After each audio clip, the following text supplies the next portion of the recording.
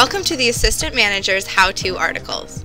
This video is going to show you exactly how to set up your Dell monitor. In this video, we are setting up a Dell 15-inch touchscreen monitor with USB interface and SAW. However, the process is nearly identical for the setup of all Dell monitors. Let's begin. Initially, in your box, you will find a small box, some paper-bound pamphlets, a CD, and the monitor itself. Carefully take the monitor out of the bag, set it down on a flat surface, remove the bag off of it, and then set it back upright on the surface.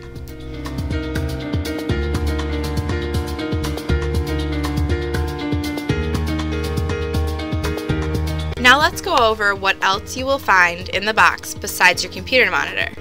When you open the small box, you will find several cables. Inside this box is an audio cable, a touchscreen cable,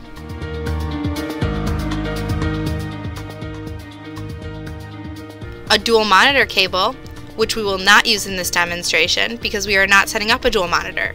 If you would like to learn more about how to set up a dual monitor, you can find information in your monitor manual or you can call the help desk. A monitor cable, and a power cable. Now, in order to start the process of setting up your monitor, take your monitor and carefully lay it down flat on its screen and remove the cable cover located on the back of the monitor. Now, I will show you how to connect the audio cable. In order to do this, you must first take the audio cable out of the bag it comes in. Then, take the blue end of the audio cable that is displayed and locate the port on the back of the monitor that is distinguished in this picture with a red arrow and a box. Run the audio cable through the open hole in the base of the monitor and plug the cable into the previously displayed port and make sure it is secure. Now, take the green end of the audio cable that is displayed and locate the port on the back of the computer that is distinguished in this picture with a red box and an arrow. Plug the audio cable into this port and make sure it is secure. Next, I will show you how to connect your monitor to power. To start, you must first take the power cord and take it out of the bag it comes in and remove the twist tie. Next, take the end of the power cable that is displayed and once again locate the port on the back of the monitor that is distinguished in this picture with a red box and an arrow. Run the power cable through the open hole in the base of the monitor and plug the cable into the previously displayed port and make sure it is secure.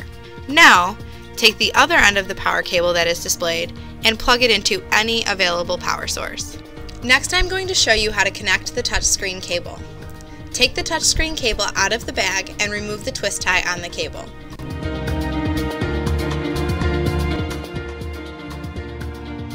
Then take the end of the touchscreen cable that is displayed and locate the port on the back of the monitor that is distinguished in this picture with a red box and an arrow. Run the touchscreen cable through the open hole in the base of the monitor and plug the cable into the previously displayed port and make sure it is secure. Now, take the other end of the touchscreen cable that is displayed and locate the port on the back of the computer that is distinguished in this picture with a red box and an arrow. Plug the touchscreen cable into this port and make sure it is secure. The last cable you need to connect is the monitor cable. Take the monitor cable out of the bag it comes in. Then, take the end of the monitor cable that is displayed and locate the port on the back of the monitor that is distinguished in this picture with a red box and an arrow. Run the monitor cable through the open hole in the base of the monitor and plug the cable into the previously displayed port and make sure it is secure. Then screw the two stabilizers into the port as well until they are tight and the cable is stable.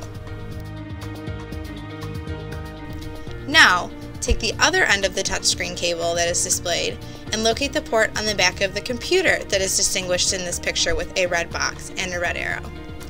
Plug the monitor cable into this port and make sure it is secure. Then screw the two stabilizers into this port as well until they are tight and the cable is stable. Now that you've connected all of the cables, there are only a few more steps for you to do in order to finish the setup of your monitor. You must first clip the cable cover back onto the monitor by gathering the cables so that they fit into the designated hole, and then slide the cover back into place. Now take the monitor, flip it back onto the base, and adjust the monitor screen to your preference. You can now remove the protective cover from the screen, since you will no longer need to put the monitor screen down on the surface. After you have finished the screen, place your mouse and keyboard where they are best suited for use by you, and that's it. You have successfully set up your Dell touchscreen monitor. Thank you for viewing this how-to demonstration. If you have any other questions about the proper setup of your computer, please contact us at the number or email listed.